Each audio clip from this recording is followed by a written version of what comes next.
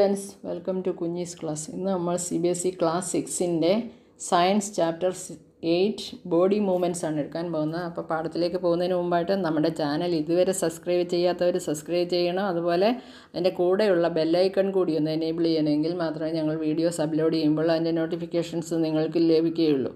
Okay, അതുപോലെ video ഇഷ്ടപ്പെട്ടാൽ like ചെയ്യുക, ഷെയർ ചെയ്യുക. അതുപോലെ നമ്മുടെ മറ്റൊരു ചാനലായ എക്സ് ആൻഡ് ടോപ്പേഴ്സും സബ്സ്ക്രൈബ് ചെയ്യുക, ലൈക്ക് ചെയ്യുക, ഷെയർ ചെയ്യുക. അതിന് അവിടെ മാത്സിൻ്റെ വീഡിയോസാണ് അപ്ലോഡ് ചെയ്യുന്നത്. എക്സ് ആൻഡ് ടോപ്പേഴ്സിൻ്റെ എസ് അല്ല എൻഡിൽ വരുന്നത്, ഇസഡ് ആണ് എൻഡിൽ വരുന്നത്, ടോപ്പേഴ്സ് എന്നുള്ളത്. ഓക്കെ, ഇനി നമ്മൾ നോക്കാൻ പോകുന്നത് പിവോട്ടൽ ജോയിൻ്റ്. അതായത് കഴിഞ്ഞ ക്ലാസ്സിൽ നമ്മൾ ഏതായിരുന്നു പഠിച്ചത്? ബോൾ ആൻഡ് സോക്കറ്റ് ജോയിൻ്റ് ആയിരുന്നു പഠിച്ചത് അല്ലേ? ഷോൾഡർ ബോണും ആമും കൂടെ ചേരുന്നിടത്തുള്ളതാണ് ബോൾ ആൻഡ് സോക്കറ്റ് ജോയിൻ്റ്. ഇനി നമ്മൾ നോക്കുന്നത് pivotal joint. The joint wear our neck joints the head is pivotal joint. അതപ്പം പിവോട്ടൽ ജോയിൻറ്റ് ഇവിടെ കാണുന്നത് നമ്മുടെ നെക്കും ഹെഡും കൂടെ ജോയിൻ ചെയ്യുന്നതാണ് പിവോട്ടൽ ജോയിൻറ്റ്. ഓക്കെ, അതായത് നമുക്ക് മൂവ്മെൻറ്റ്സ് ഒക്കെ നടത്തണമെങ്കിൽ അവിടെ ജോയിൻസ് ഉണ്ടാകണം അല്ലേ? ആ ജോയിൻസ് ഉണ്ടെങ്കിൽ മാത്രമേ നമുക്ക് ഓരോ മൂവ്മെൻറ്റ്സ് നടത്താനായിട്ട് സാധിക്കുകയുള്ളൂ. ഇപ്പം ബോൾ ആൻഡ് സോക്കറ്റ് ജോയിൻ്റ് എന്ന് പറഞ്ഞാൽ ഷോൾഡർ ബോണും ആമും കൂടെ ചേരുന്നിടത്തുള്ള ആ ജോയിൻ്റ് എന്ന് പറഞ്ഞാൽ നമ്മുടെ കയ്യെ 360 ഡിഗ്രി നമുക്ക് കറക്കാനായിട്ട് സാധിക്കും. ഏത് ഡയറക്ഷനിലേക്ക് വേണേലും നമുക്ക് അതിനെ കറക്കാനായിട്ട് സാധിക്കും അല്ലേ? ഫുള്ള് സർക്കിളായിട്ട് കറക്കാൻ പറ്റും. അതുകൊണ്ടാണ് അവിടെ ബോൾ ആൻഡ് സോക്കറ്റ് ജോയിൻ്റ് ഉള്ളത്. ഇനിയുള്ളത് ഹെഡും നെക്കും കൂടെ ചേരുന്നിടത്തുള്ള ജോയിൻ്റാണ്, അതാണ് പിവോട്ടൽ ജോയിൻറ്റ്. അത് നമുക്ക് ഹെഡിനെ ഫ്രണ്ടിലേക്കും ബാക്കിലേക്കും നമുക്ക് തിരിക്കാനായിട്ട് സാധിക്കും അല്ലേ? അതുപോലെ തന്നെ പിന്നെ ലെഫ്റ്റിലേക്കും റൈറ്റിലേക്കും, അതായത് head bend our head forward and backward, മുന്നോട്ടും പുറകോട്ടും നമുക്ക് ഹെഡിനെ ചലിപ്പിക്കാൻ സാധിക്കുമല്ലോ. അതുപോലെ തന്നെ ലെഫ്റ്റിലേക്കും റൈറ്റിലേക്കും നമുക്ക് ടേൺ ചെയ്യാനും സാധിക്കും അല്ലേ? അത് ഈ പിവോട്ടൽ ജോയിൻ്റ് കൊണ്ടാണ്. Okay, in pivotal joint A cylindrical bone rotates in A ring. ഒരു സിലിണ്ട്രിക്കൽ ബോണാണ് അവിടെ ഉള്ളത്. അതാണ് നമുക്ക് ഇങ്ങനെ നമുക്ക് നമ്മുടെ തല ഫ്രണ്ടിലേക്കും പുറകിലേക്കുമൊക്കെ ചലിപ്പിക്കാൻ സാധിക്കുന്നത്. അതുപോലെ ലെഫ്റ്റ് റൈറ്റും ഒക്കെ ടേൺ ചെയ്യാനൊക്കെ സാധിക്കുന്നത് അതുകൊണ്ടാണ്. നെക്സ്റ്റ് നമ്മൾ നോക്കുന്നത് hinge joints. Open and close A door A few times. Observe the hinges of the door carefully. ഹെഞ്ച് എന്ന് പറഞ്ഞാൽ എന്താണ്? വിജാഗിരി. അതായത് നമുക്ക് ഈ ഡോർ അല്ലെങ്കിൽ ജനലിൻ്റെയൊക്കെ ഡോറിലൊക്കെ നമ്മൾ കണ്ടിട്ടുണ്ട്, വാതിലിലുമൊക്കെ നമ്മൾ കണ്ടിട്ടുണ്ട് ഡോർ ഫിറ്റ് ചെയ്തിരിക്കുന്നത്. ആ കട്ടിളയുമായിട്ട് ഡോർ ഫിറ്റ് ചെയ്തിരിക്കുന്ന സാധനം കണ്ടിട്ടില്ലേ? അതാണ് വിജാഗിരി എന്ന് പറയുന്നത്. അതിനെയാണ് ഹിഞ്ച് എന്ന് പറയുന്നത്.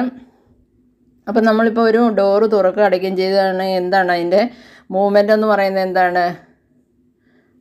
ബാക്ക് ആൻഡ് ഫോർത്ത് ആണല്ലേ? ഫ്രണ്ടിലേക്കും പോകും തിരിച്ചും വരും. ആ ഒരു മൂവ്മെൻറ്റ് മാത്രമല്ലേ ഉള്ളൂ അതിന്. അപ്പോൾ അതാണ് ഹിഞ്ച് ജോയിൻ്റ് കൊണ്ട് ഉദ്ദേശിക്കുന്നത്, ബാക്ക് ആൻഡ് ഫോർത്ത് മൂവ്മെൻറ്റ്. അത് നമ്മുടെ എൽബോയിലൊക്കെ അതാണ് ആ ജോയിൻ്റാണുള്ളത്. അതായത് ഹിഞ്ച് ജോയിൻ്റാണുള്ളത് കൈയുടെ എൽബോയിൽ. കാരണം നമ്മുടെ എൽബോയിലെ ആ ഒരു മൂവ്മെൻ്റ് എന്ന് പറയുന്നത് എന്താണ്? ബാക്ക് ആൻഡ് ഫോർത്ത് മൂവ്മെൻറ്റ് മാത്രമേ ഉള്ളൂ അല്ലേ? So hinge joint that allows only A back and fourth movement, അത് മാത്രമേ നമ്മുടെ എൽബോയിൽ സാധ്യമാവുള്ളൂ. ഇനി ഇത് കൂടാതെ എന്തുണ്ട്? ഫിക്സഡ് ജോയിൻസ് ഉണ്ട്, അതായത് യാതൊരു മൂവ്മെൻറ്റ്സും ഇല്ലാത്ത ജോയിൻസും ഉണ്ട്. The bones cannot move at these joints. Such joints are called fixed joints. Bones ഒന്നും നമുക്ക് മൂവ് ചെയ്യാനായിട്ട് സാധിക്കില്ല, ഫിക്സ് ആയിരിക്കും, യാതൊരു ചലനവും ഇല്ലായിരിക്കും. അപ്പോൾ അങ്ങനെയുള്ള ജോയിൻസിനെയാണ് നമ്മൾ ഫിക്സഡ് ജോയിൻസ് എന്ന് പറയുന്നത്. You open your mouth wide you can move your lower Joe away from your head. അതായത് നമ്മൾ വാ തുറക്കുന്ന സമയത്ത് നമ്മുടെ ലോവർ ജോ, താടിയല്ല് കുറച്ച് നമുക്ക് അകന്നു പോകും അല്ലേ? ബട്ട് ആ അപ്പർ ജോയ്ക്ക് എന്തെങ്കിലും സംഭവിക്കുന്നുണ്ടോ? അതിനൊരു മാറ്റമില്ല, അത് സ്ഥിരമായിട്ട് ഫിക്സ് ആയിട്ട് നിൽക്കുകയാണ് അല്ലേ? അത് ലോവർ ജോ ആണ് താഴേക്ക് പോകുന്നത്. അതായത് വാ തുറക്കുന്ന സമയത്ത് ലോവർ ജോ ആണ് താഴേക്ക് മാറുന്നത്, അപ്പർ ജോയ്ക്ക് യാതൊരു മാറ്റവും വരുന്നില്ല. അങ്ങനെ ആ അപ്പർ ജോയും ഹെഡുമായിട്ട് ഫിക്സ് ചെയ്തിരിക്കുന്നത് ഒരു ഫിക്സഡ് ജോയിൻ്റ് കൊണ്ടാണ്. അങ്ങനെയുള്ള ജോയിൻസിനാണ് ഫിക്സഡ് ജോയിൻ്റ് എന്ന് പറയുന്നത്. അതായത് യാതൊരു ചലനവും അവിടെ സംഭവിക്കുന്നില്ല ആ ജോയിൻസിന്. അങ്ങനെയുള്ള ജോയിൻസാണ് ഫിക്സഡ് ജോയിൻസ്. ഇനി നമ്മൾ നോക്കാൻ പോകുന്നത് സ്കെൽറ്റൺ. സ്കെൽറ്റൺ എന്ന് പറഞ്ഞാൽ എന്താണ്? All the bones in our body form A frame work to give A shape of our body. അതായത് നമ്മുടെ ബോഡിയിൽ ഒരുപാട് ബോൺസ് ഉണ്ട് അല്ലേ? 206 ബോൺസ് ആണുള്ളത്. ഒരു പ്രായപൂർത്തിയായ ഒരു വ്യക്തിയുടെ ശരീരത്തിൽ 206 ബോൺസ് ആണുള്ളത്. ഈ ബോൺസ് എല്ലാം കൂടെ ചേർന്ന് അതിൻ്റെ ഒരു ഫ്രെയിം വർക്ക് ഉണ്ടല്ലോ, അതിനെയാണ് നമ്മൾ എന്ത് പറയുന്നത്, സ്കെൽട്ടൺ എന്ന് പറയുന്നത്. സ്കെൽട്ടൺ നിങ്ങളുടെ ലാബിലൊക്കെ അതിൻ്റെ ഒരു ഫ്രെയിം വർക്ക് നിങ്ങൾക്ക് കാണാനായിട്ട് സാധിക്കും. അതായത് ബയോളജി ലാബിലൊക്കെ കാണാനായിട്ട് സാധിക്കും. We can have some idea about the shape and number of bones in some parts of our body by feeling them. One way we could know this shape better would be to look at X-ray images of the human body. X-ray image എടുക്കുകയാണെങ്കിൽ, നമ്മുടെ human ബോഡിയുടെ X-ray image എടുക്കുകയാണെങ്കിൽ നമുക്ക് ഈ ഷേപ്പുകൾ കാണാനായിട്ട് സാധിക്കും. Did you or anyone in your family ever have an X-ray of any part of your body taken?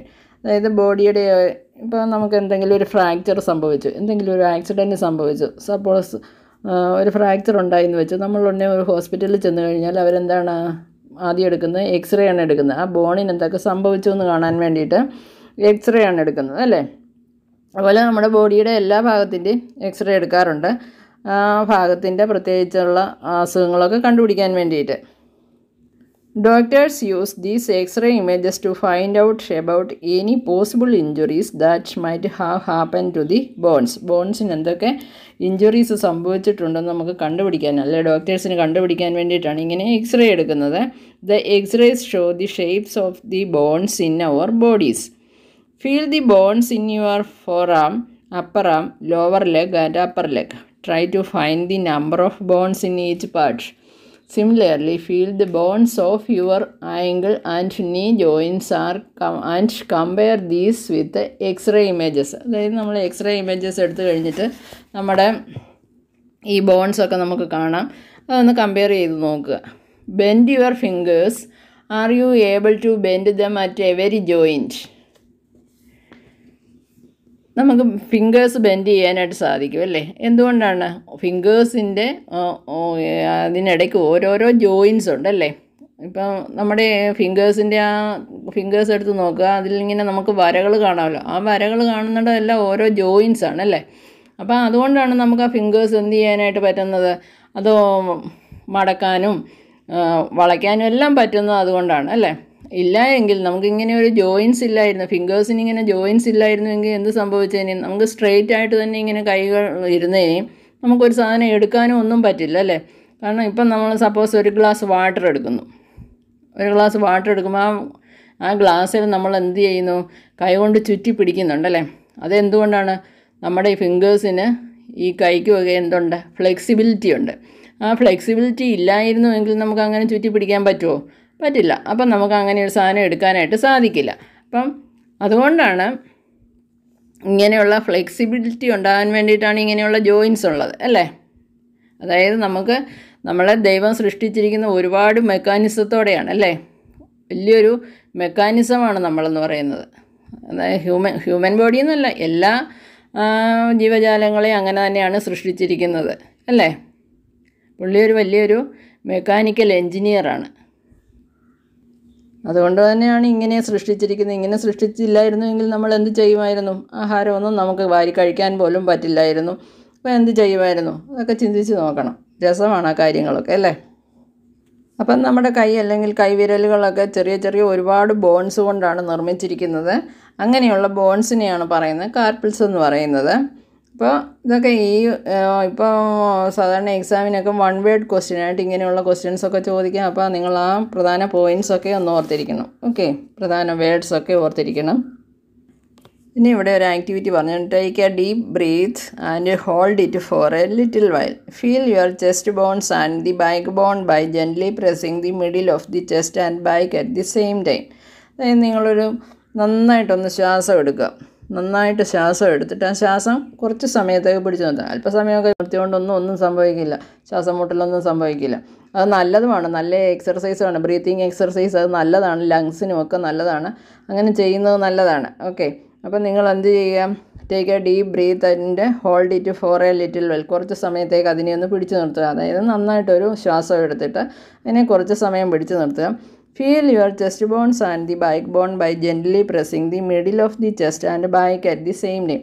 അതായത് ചെസ്റ്റിൻ്റെ മിഡിലും അതുപോലെ അതേ പൊസിഷനിൽ ബാക്കിലും കൈ വെച്ചൊന്ന് നോക്കുക. ഒരേ സമയം തന്നെ ആയിരിക്കണം. അതായത് ഫ്രണ്ടിലും കൈവയ്ക്കുക, ബാക്കിലും കൈവയ്ക്കുക. അതിന് നമ്മൾ ഈ ശ്വാസം എന്ത് ചെയ്തിരിക്കുകയാണ്, പിടിച്ച് നിർത്തിയേക്കുകയാണ് അല്ലേ. Count as many ribs bones at the chest as possible. അപ്പം നമുക്ക് മനസ്സിലാകും അവിടെ എങ്ങനെ ഒരുപാട് റിബ്സ് ഉണ്ട്, അല്ലെങ്കിൽ ചെറിയ ബോൺസ് ഉണ്ടെന്ന് നമുക്ക് മനസ്സിലാകും.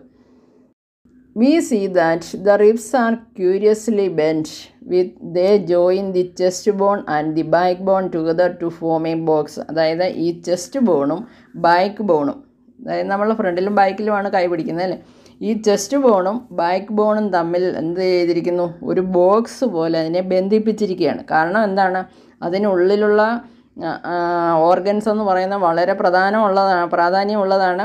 അതിന് യാതൊരു കേടും വരാതിരിക്കാൻ വേണ്ടിയിട്ട് ഇങ്ങനെ ഒരു കേജ് കൊണ്ട് അതിനെ മൂടിയേക്കുകയാണ്.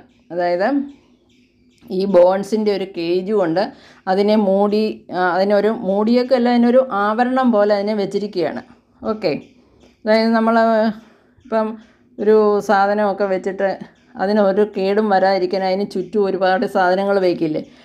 അതായത് ഏറ്റവും ഇന്നറായിട്ട് വയ്ക്കുന്ന സാധനം വളരെ ഇമ്പോർട്ടൻ്റ് ഉള്ളതാണെങ്കിൽ അതിന് ചുറ്റും ഒരു കേടും വരാതിരിക്കാൻ വേണ്ടിയിട്ട് എന്തെങ്കിലും നമ്മൾ അതിനൊരു ആവരണം കൊടുക്കുമല്ലേ, നല്ല കട്ടിയിൽ ആവരണം കൊടുക്കും. അതുപോലെയാണ് നമ്മുടെ ഈ റിബ് കേജ് ചെയ്യുന്നത്. റിബ് കേജ് ഒരു ബോക്സ് പോലെയാണ് അത് പ്രവർത്തിക്കുന്നത്. കാരണം അതിനുള്ളിലാണ് നമ്മുടെ ഹാർട്ടും ലങ്സും എല്ലാം ഉള്ളതല്ലേ. അപ്പോൾ അതിനൊന്നും യാതൊരു കേടും വരാതിരിക്കാൻ വേണ്ടിയിട്ട് ആ രീതിയിലാണത് നിർമ്മിച്ചിരിക്കുന്നത്. ഈ കേജിനെ അല്ലെങ്കിൽ ഈ ബോക്സിനെയാണ് പറയുന്നത് റിബ് കേജ് എന്ന് പറയുന്നത്. അതായത് ഈ പറഞ്ഞല്ലോ ചെസ്റ്റും ബാക്ക് ബോണും തമ്മിൽ ബന്ധിപ്പിച്ചിരിക്കുന്ന ഈ ബോൺസ് എല്ലാം കൂടെ ചേർന്നത് എന്താണ്, ഒരു കേജ് പോലെയാണ് അത് ആക്ട് ചെയ്യുന്നത്. ആ കേജിനാണ് റിബ് കേജ് എന്ന് പറയുന്നത്. There R 12 ribs on each side of ചെസ്റ്റിൻ്റെ ഓരോ സൈഡിലും 12 റിബ്സ് ഉണ്ട്. Some important internal parts of our body like protected inside this cage. ഈ കേജിൻ്റെ ഉള്ളിലാണ് ഇമ്പോർട്ടൻ്റ് ആയിട്ടുള്ള ഭാഗങ്ങളൊക്കെ ഇരിക്കുന്നത്. അതിനെ പ്രൊട്ടക്റ്റ് ചെയ്യാൻ വേണ്ടിയിട്ടാണ് ഇങ്ങനെ ഒരു കേജ് ഈശ്വരൻ നിർമ്മിച്ചിരിക്കുന്നത് അല്ലേ. Ask some friends to touch there toss without bending there knees. അങ്ങനെ നമുക്ക് ചെയ്യാൻ പറ്റും അല്ലേ. എക്സർസൈസ് ചെയ്യുന്നവർക്ക് ചെയ്യാനായിട്ട് സാധിക്കും. നീസ് ബെൻഡ് ചെയ്യാണ്ട്, അതായത് അതും നല്ലൊരു എക്സർസൈസാണ്.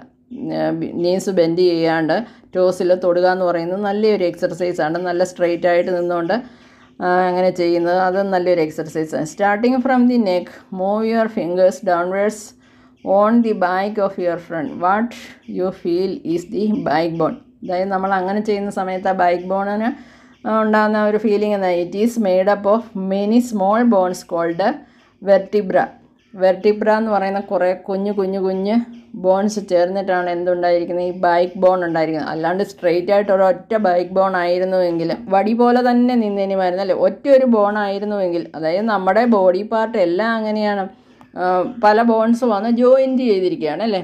അങ്ങനെ ജോയിൻസ് ഇല്ലായിരുന്നുവെങ്കിൽ ഓരോ ഭാഗവും നമ്മുടെ എന്ത് ചെയ്തതിന് സ്ട്രെയിറ്റ് ആയിട്ട് തന്നെ നിന്നതിന് നമുക്കതുകൊണ്ടൊരു പ്രയോജനവും ഉണ്ടാകില്ലായിരുന്നു അല്ലേ. അപ്പോൾ ബാക്ക് ബോണും അതുപോലെയാണ്. ബാക്ക് ബോണ് സ്ട്രെയിറ്റ് ആയിട്ടായിരുന്നു നിൽക്കുന്നത്. ഒറ്റ ഒരു ബോണായിരുന്നെങ്കിൽ നമ്മൾ എന്ത് ചെയ്തേനെ, വടി പോലെ ഇങ്ങനെ നടക്കുകയുള്ളായിരുന്നു അല്ലേ.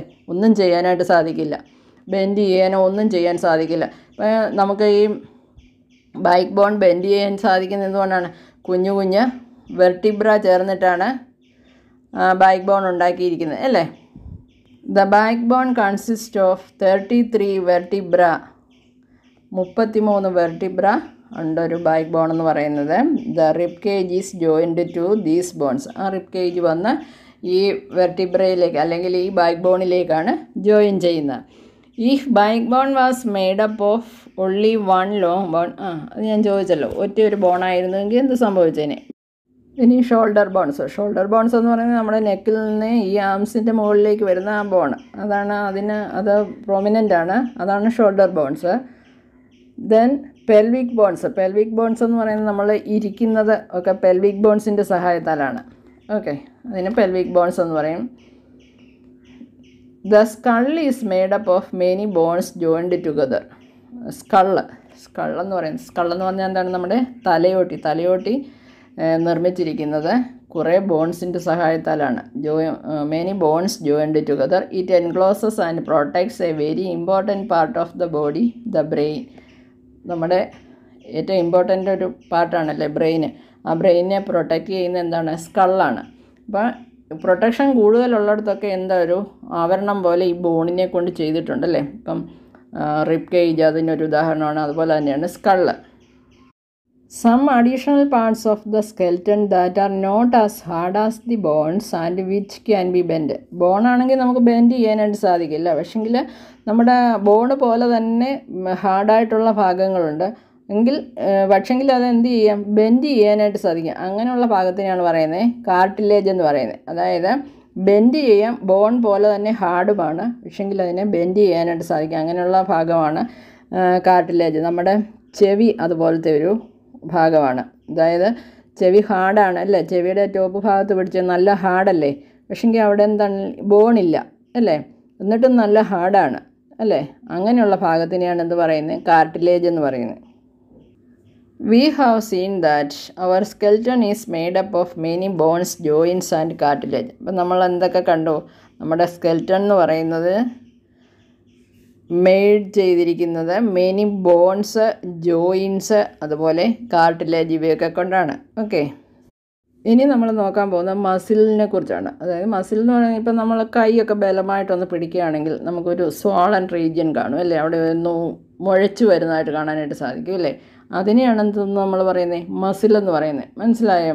The muscle bulged due to കോൺട്രാക്ഷൻ്റെ ഫലമായിട്ടാണ് ആ മസിൽ അവിടെ ബൾജ് ചെയ്യുന്നത്. ഓക്കെ, അപ്പോൾ ഈ മൂവ്മെൻറ്റ്സിന് നമുക്ക് എന്തും ആവശ്യമാണ്, മസിലും ആവശ്യമാണ് അല്ലേ.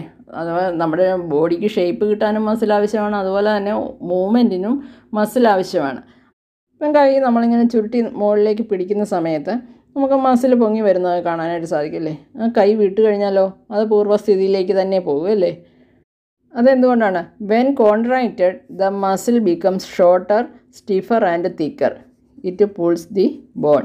അതായത് കോൺട്രാക്റ്റഡ് പൊസിഷനിലേക്ക്, അതായത് കൈ ഇങ്ങനെ നമ്മൾ ചുരുട്ടുന്ന സമയത്ത് എന്ത് സംഭവിക്കുന്നത്, the muscle become shorter, stiffer and thicker. അതുകൊണ്ടാണ് നമുക്കതെന്തായിട്ട് കാണാൻ പറ്റുന്നത്, ബൾജ് ചെയ്ത് നിൽക്കുന്നതായിട്ട് കാണാനായിട്ട് സാധിക്കുന്നത് അല്ലേ.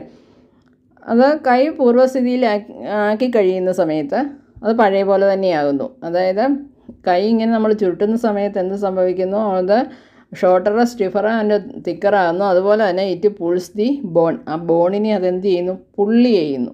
Okay, muscles work in pairs, which one of them contracts the bone is pulled in that direction. Contract ചെയ്യുന്ന സമയത്ത് അതിനെ ആ ഡയറക്ഷനിലേക്ക് പുള്ളി ചെയ്യുന്നു. The other muscle of the pair relaxes. ആ സമയത്ത് മറ്റേ പെയർ, അതായത് രണ്ട് മസിലുണ്ടെന്ന് പറഞ്ഞല്ലോ, അതിൽ ഒരെണ്ണം റിലാക്സ് ചെയ്യും. To move the born in the opposite direction, ആ ബോണിനെ ഓപ്പോസിറ്റ് ഡയറക്ഷനിലേക്ക് അത് മൂവ് ചെയ്യുന്ന സമയത്ത് the relaxed muscle contracts to pull the bone towards the original position. ആ റിലാക്സ് ആയിട്ടിരുന്ന് നേരത്തെ റിലാക്സ് എന്ന് പറഞ്ഞ ആ മസിലുണ്ടല്ലോ, അത് ബോണിനെ പുള്ളി ചെയ്യുന്നു. ദെൻ മറ്റേ ആദ്യത്തെ മസിൽ എന്ത് ചെയ്യുന്നു, റിലാക്സ് ചെയ്യുന്നു. A muscle can only pull, it cannot push. Thus to muscles have to work together to move a born. ഒരു ബോൺ മൂവ് ചെയ്യാനായിട്ട് ഈ രണ്ട് മസിലും ഒരുപോലെ പ്രവർത്തിക്കുന്നുണ്ട്. ഓക്കെ, അപ്പോൾ ഇന്നത്തെ ക്ലാസ് വൈൻഡപ്പ് ചെയ്യുകയാണ്. നിങ്ങളുടെ അഭിപ്രായങ്ങൾ എന്തു തന്നെയായാലും അത് കമൻറ്റ് ബോക്സിൽ അറിയിക്കണം. അതായത് വീഡിയോ ഇഷ്ടപ്പെട്ടാൽ അത് അറിയിക്കുക. അതുപോലെ തന്നെ വീഡിയോ ഇഷ്ടപ്പെട്ടെങ്കിൽ ലൈക്ക് ചെയ്യുക. നമ്മുടെ ചാനൽ ഇതുവരെ സബ്സ്ക്രൈബ് ചെയ്യാത്തവർ സബ്സ്ക്രൈബ് ചെയ്യുക.